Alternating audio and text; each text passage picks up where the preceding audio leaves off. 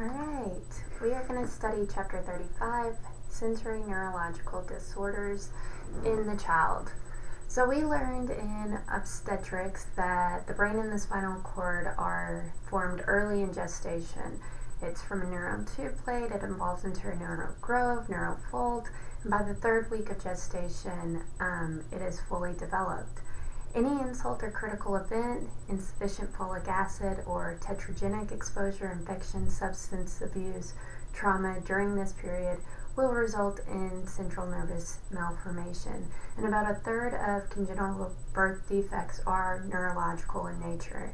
90% of these are neural tube defects such as encephalopathy or spina bifida. Otitis media. So otitis media is an infection in the middle ear, and you can see right here on this picture where the middle ear is. You have the outer ear, middle ear, inner ear. So this is where it gets red and inflamed, often accompanied by infection. One of the most common childhood illnesses, the eustachian tube, which comes right off of the middle ear. You can see it right down here. It is much shorter and wider in children.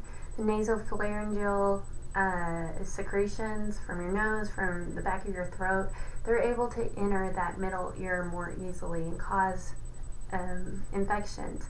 It occurs frequently in boys and children who attend daycare, those with allergies, children who are exposed to tobacco smoke, and those who use pacifiers several hours during the day. It actually can raise the soft palate and change the dynamics of the eustachian tube. So by the time that a child is about 13 months, we recommend taking them off of the pacifier, doing away with it, kind of weaning them off. Exact cause is unknown, but may be related to eustachian tube dysfunction.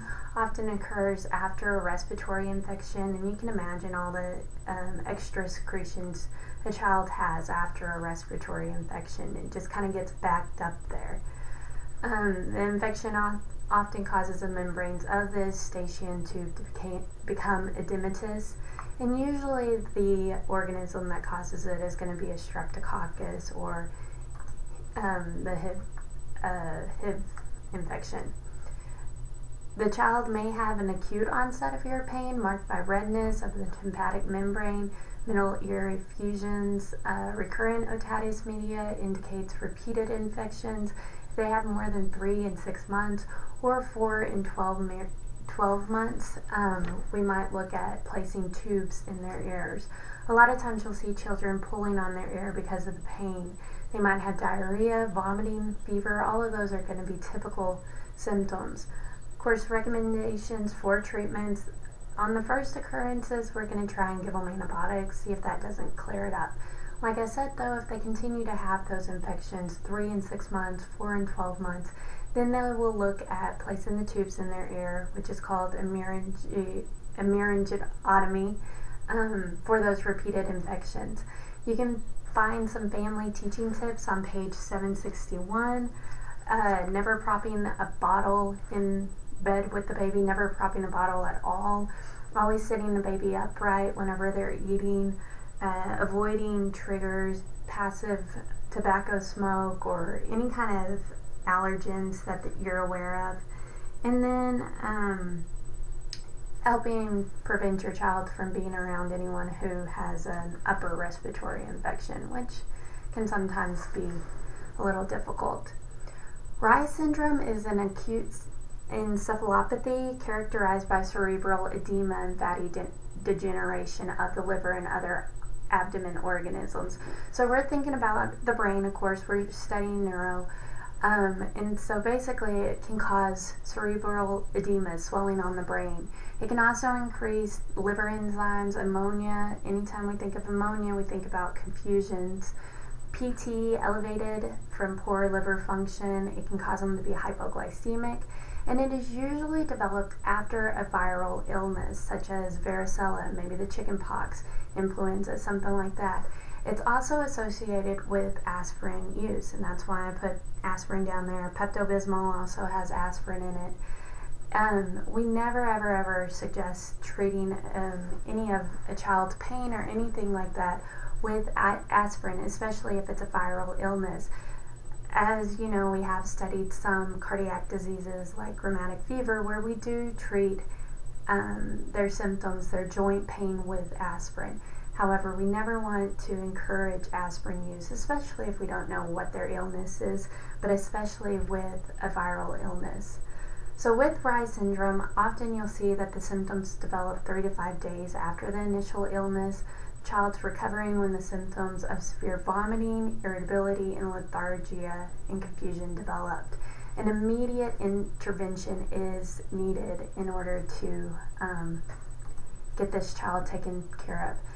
Because mortality rates are high due to that cerebral edema and the increased intracranial pressure, it can also cause respiratory distress and will most likely involve being in.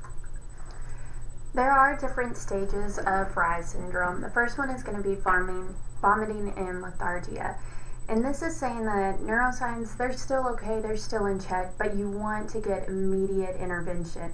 That will increase your likelihood of it not involving the brain quite so much.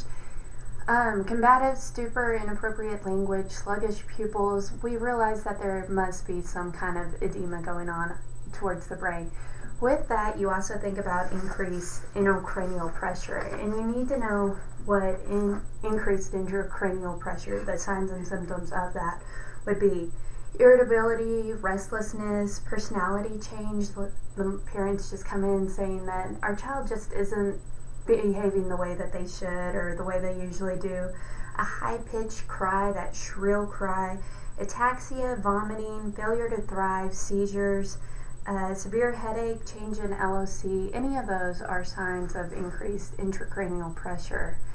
Stage 3, you have a coma, decorticate rigidity, sluggish pupils. Stage 4, coma with brainstem dysfunction, decerebrate rigidity, and loss of coronal reflex. And then 5, you have coma with seizures, loss of deep tendon reflexes, respiratory arrest, and they're just not doing well. Usually prognosis on Reyes syndrome, as long as you can catch it early before severe cerebral edema, they have a really good prognosis. The goal, of course, is medical management, provide supportive treatment, and prevent secondary effects of that cerebral edema and metabolic injury. The nursing care focuses on monitoring the child's physical condition, providing emotional support, and teaching parents about disease prevention, not using aspirin anytime your child might have a viral infection. Check the child's respiratory, neurological status frequently, monitor the lab results, their INOs, administering fluids, electrolytes, and medications all as ordered. With hydrocephalus, you were actually going to be doing a case study on it, so I won't get into great detail on it, but it is an imbalance between the production and the absorption of cerebral spinal fluid. Your body always is producing cerebral spinal fluid. It's being absorbed, it's being recreated. However, if there is a dysfunction in that absorption process, you will have hydrocephalus. It can be congenital, where they were born with it, or it can be acquired. They develop it later. It involves rapid head growth. We're measuring FOCs, circumference, fetal occipital circumference, and so we're watching that go up with it. They also have very prominent scalp veins, hyperreflexemia, decreased LOC, all from that increased intracranial pressure. The treatment will be surgical, and it will be a placement of a VP shunt. That VP shunt is in the brain, and then it has a actual catheter that goes into the stomach. It's coiled up into the stomach, however, it will need to be replaced as that child grows because it can be displaced. Here's a picture of the hydrocephalus. You can see the scalp veins very prominent. Neurological function, neurotube defects, spina bifida. We've talked about this in OB as well, but it can occur anywhere along the spine. Sometimes it's concealed and hidden and all you see is a little tuft of hair. Maybe one of the vertebrae is missing, but you don't really notice it. Other times it can be very very obvious, and they'll actually have a protrusion or a sac on their back. Meningeal contains meninges and the cerebral spinal fluid. The myelomeningeal cell contains the meninges, the cerebral spinal fluid, and a portion of that spinal cord or nerve roots are actually going out into the sac. So you can see where this is much more detrimental than just a meningeal cell. Handicap occurs in 99% of these patients because that spinal cord is involved. Lower extremities may be completely paralyzed or have varying degrees of immobility. Of course, you think about the higher the defect is on the back, the greater the neurological dysfunction. And that's the same. If you have a neck injury, it's a lot worse than if you had a back injury. Sometimes bowel and bladder sphincters may be affected. They could have a colostomy bag. They might even straight cap themselves through the belly button. They'll pull the bladder up to the belly button, where they are able to cap themselves that way. Surgery is usually performed within 24 to 48 hours after birth to reduce infection. Comprehensive care includes neurosurgeons, orthopedic surgeons, urologists, physical therapy, and nursing care, of course. At birth, you want to cover that sac with a sterile saline dressing. You want to keep it moist, but you also have to protect it from infection. You're going to be placing the infant prone with their hips flexed and their legs adducted to minimize any kind of tension on that sac. The lower the sac is, of course, you have to worry about it getting any kind of fecal matter into it and keeping that clean as well. And due to loss of sensation, you have to watch the extremities for pressure, for temperature that could cause any kind of skin breakdown or injury. A lot of times they'll have lifelong intermittent catheterization and bowel elimination procedures as well. With seizure disorders, you need to think with seizures, what exactly are you looking for, and what do you monitor for, and what are you going to teach the parents to monitor for as well. During assessment part, during a seizure, you want to describe exactly what you see. You want to say how long it's been, time lapse, timing the seizures, events that preceded it. Was there any kind of aura, something that maybe they had a smell, a taste in their mouth right before the seizure happened? And sometimes that can give us a sign of a seizure coming on. Were they conscious during it? Did they have any other body movements during the seizure? With a febrile seizure, it often occurs between 6 months to 3 years, and it usually occurs in the form of a generalized seizure. It accompanies fever most often, or it commonly is associated with a high fever of 102 to 106. Sometimes they can have a higher threshold, and the seizure might be a little bit less. Nursing intervention, of course, timing the seizures, teaching the parents how and what to look for with the seizure, how to bring that temperature down. Often the treatment is going to be Tylenol. You might even have a anti-seizure medication, something like Valium. With CP, you will be doing a case study over it, so we're going to skip over it for now. CP, it can be extremely severe, debilitating, or you might not even know that the person has it. It might flare up when they get stressed, so you just never know with CP, but it can go both ways. Bacterial meningitis. We have seen less bacterial meningitis now that we have the hip vaccine. It's often seen, bacterial meningitis, often seen frequently in children from 6 to 12 months. Was the most common cause of meningitis in children prior to the use of the hip vaccine.